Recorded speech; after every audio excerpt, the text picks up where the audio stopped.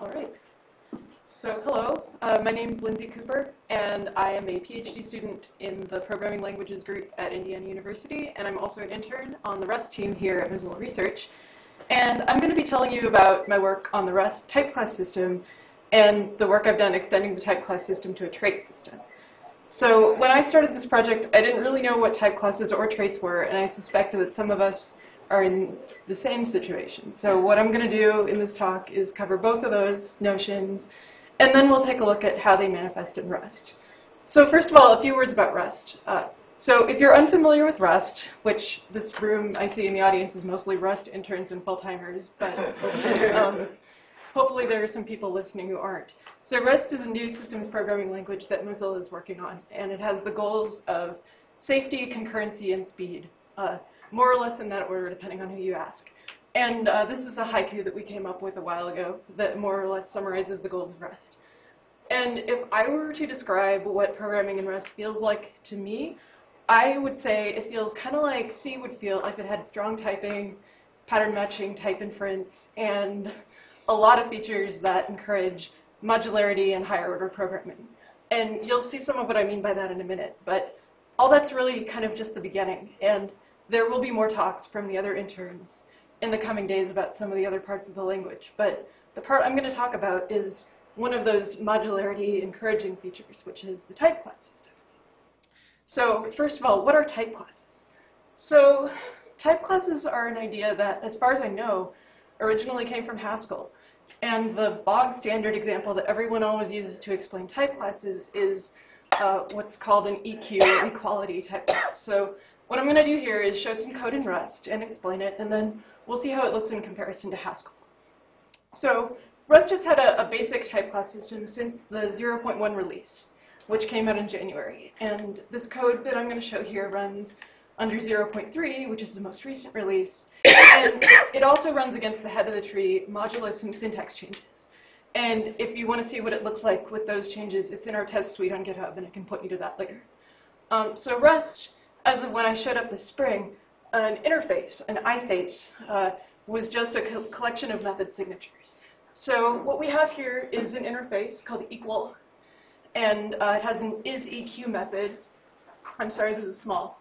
That we apply to some value and some other argument. And we get back a Boolean value telling us if they're equal. So we also have an implementation of the equal iFace here.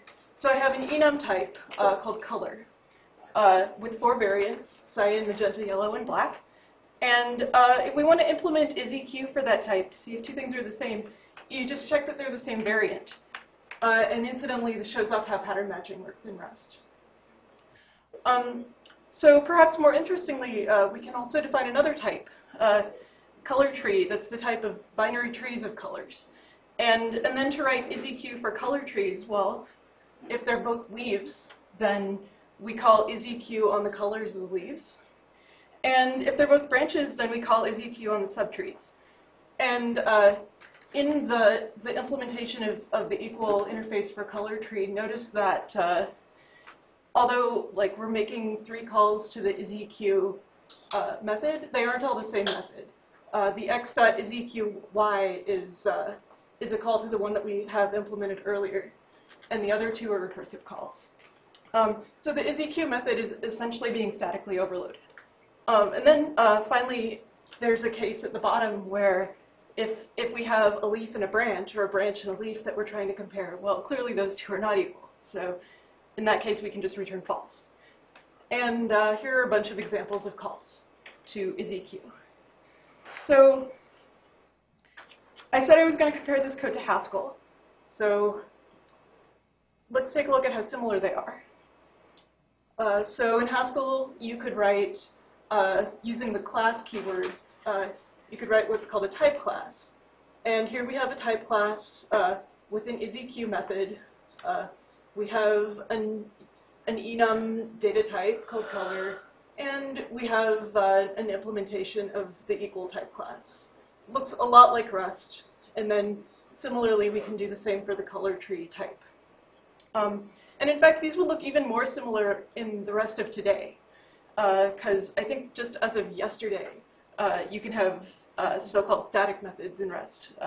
which means that you could call them in something that looks more like is EQ x comma y instead of the x dot is EQ of y that we have here.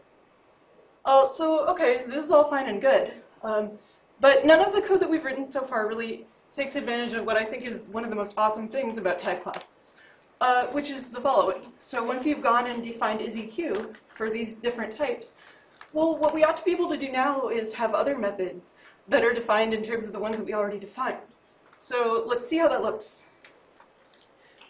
So in Haskell, if you have a type class that has an isEQ method, then it seems pretty reasonable that you might want to have an isNotEQ method also. And the cool thing is that in the Haskell code, if we've also implemented isEQ for a bunch of types, then you kind of get an isNotEQ method almost for free. And you just throw what's called a default implementation into the type class, like this. So isNotEQ is just defined in terms of isEQ. And now we can use isNotEQ on things of type color or things of type color tree, even though we didn't have to go and implement it for either of those. But the thing that I just did in Haskell, this has not been possible in Rust up until now. So what I have been working on is making it possible. Any questions so far? All right. One aside is that you could argue that this would be an inefficient way to implement disequality, and you'd be right. But there are fancier examples where this would work. For instance, in the Rust type inference engine, we have an interface that has something like 12 or 15 methods, and there are 3 implementations of this interface, and all 3 implementations are required to implement all of the methods in the interface, even though most of them are the same in 2 or even all 3 of the implementations. So we end up with a lot of copy-paste code, and that's never good. Okay, so stepping aside from type classes for a moment, let's look at traits. So when I showed up at Mozilla this summer, I thought I was going to work on implementing an as-yet unimplemented piece of the object system called traits. And I'll illustrate this through an example too. So the idea of traits has been around for, I guess, about 10 years. And I'll give a reference at the end of the talk. But a trait, at its simplest, is just a collection of methods, possibly also fields. And they come in 2 flavors, provided and required. So here we have some traits written in a hypothetical language that's kind of like Rust. And we have a trait called playful that requires a field, the isTired field, and a method called fetch. And it provides a play method that's implemented in terms of the stuff in the required block. And this example, by the way, was inspired by Patrick's object system proposal from last November, which you can find on the Rust.dev mailing list. So traits can be, quote-unquote, mixed into classes. And there's actually a subtle difference between traits and so-called mix-ins, but I won't get into that. What to take note of here is that the puppy class derives from both the playful and hungry traits. And the order of those 2 doesn't matter. It could derive from those in either order. So we could have said that puppy derives from hungry and then playful. And that's crucial, that traits are composable and that order doesn't matter. And if there's a conflict between the 2, like if they both implement a method with the same name, then one of the design principles of traits is that the conflict has to be explicitly resolved in some way. So when I got here, some parts of Patrick's proposal had been implemented, but traits hadn't been yet, and a lot of people were wishing that we had something like this, because this is a nice way to achieve code reuse. But we didn't have it yet. So what ended up happening is around June, we made an interesting observation, which is that the provided methods that traits have are analogous to the default methods in type classes, and that required methods in traits are analogous to what we had in interfaces already, just methods that are just signatures without a default implementation. And we were really excited when we realized this, because we'd been thinking for a while that we were going to implement traits, but we thought that traits and interfaces were different things, or at least they were different things in the previous proposal. And unifying them was great, because not only did it mean less code in the compiler, but it's one fewer thing for our users to have to learn. So the plan became that we were going to add default methods. Interfaces would be renamed to traits. It's a very convenient renaming to do, because it's just 5 characters, so no reindenting required. And that's why the title of this talk is Typeclasses Turn Trait-er. And there are actually 3 parts to this change. There's default methods, which I've been focusing on here, and then also trait composition and implementation coherence. And this talk has just been focusing on default methods, but if you want to learn about the rest, I'm about to show you where to go to learn more. So, some references for type classes. There are a couple of things you can look at. The Haskell tutorial has a nice section on them. The real-world Haskell book has a chapter that I borrowed my color example from here. For traits, the original paper on traits is this 2003 paper called Traits, Composable Units of Behavior. And then in terms of bringing traits and type classes together, or bringing traits and interfaces together, what you should know about is in Rust, we have some stuff on the development roadmap on our wiki. Particularly, there's a section called OO System Changes. There's my proposal, which is currently being implemented, and it's in progress. And Patrick did a blog post yesterday called The Gentle Introduction to Traits in Rust, which is pretty good. This is on the way. Hopefully we'll have default methods by the end of next week. And we're expecting to see all of this stuff in Rust 0.4. So everything I described is either running code that you can go play with, or you'll be able to play with it soon. I have some stuff in the test suite right now that's code from this talk, and I hope to be done implementing default methods by the time my internship ends next week. So please go try it out. Before I close, I want to say thanks. As some of you know, I'm a repeat offender Rust intern. I did this last year too. And there's been a lot of change between this year and last year. I think that Rust is more grown up as a language, as you might expect, but one really cool thing is that there's been a huge upswing in community participation. So, like, for instance, last year we had about 40 people in our IRC channel at a given time, and now we have about 100. And people seem to be really excited about traits. And we're constantly fielding questions from people about whether traits are done yet and how they're going to work. And that's been really exciting because, you know, I'm from academia. I'm not used to working on things that people actually want. So thanks to everyone on the Rust team, full-timers, interns, but also thanks to everyone who showed up and contributed to this. And we hope you keep contributing, and I'll be happy to take questions.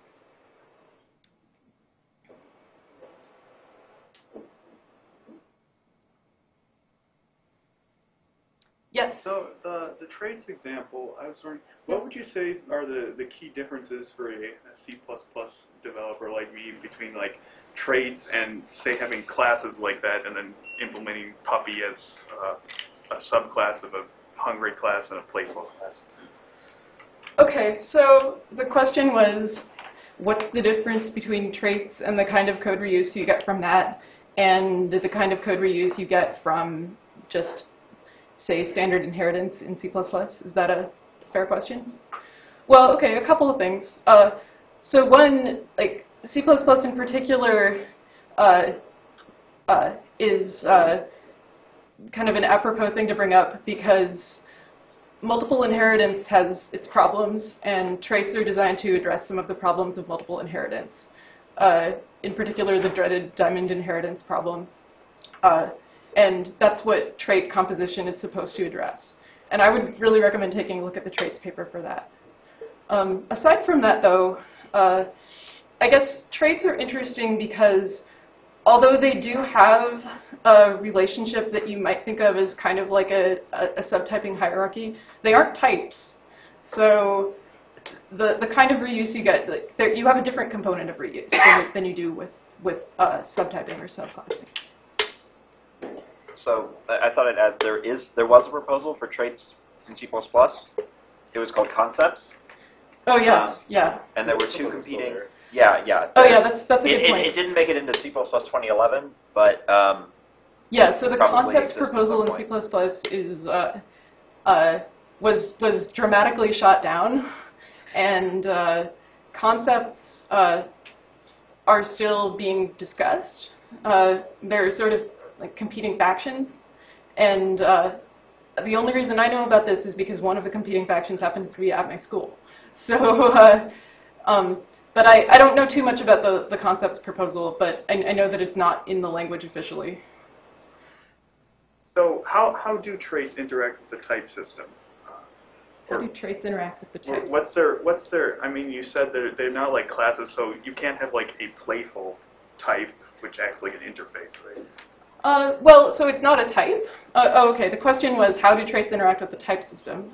So playful wouldn't be a type, but you can, looking back at our type classes code here. So I think it might be more accurate to say it is a type, but you can't instantiate it. okay, so Dave comments that it is a type, but not one that can be instantiated. Okay. So does that mean it's an interface?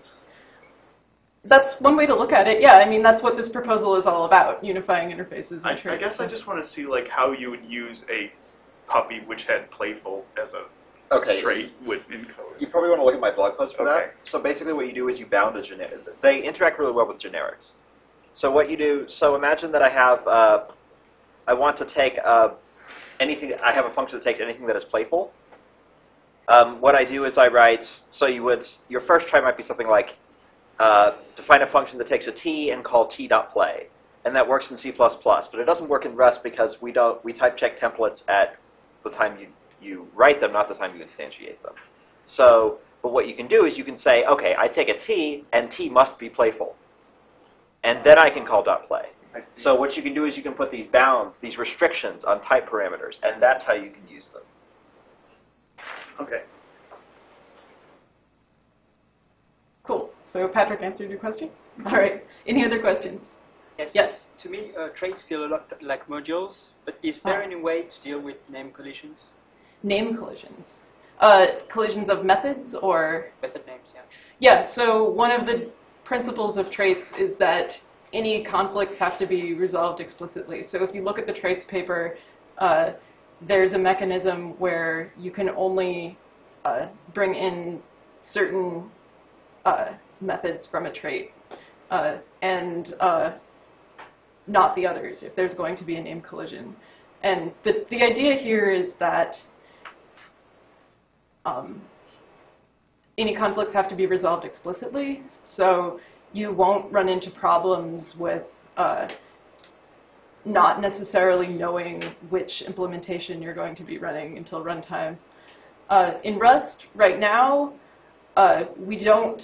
So right now you would get an error if you tried to compose two traits and they had methods that had the same name.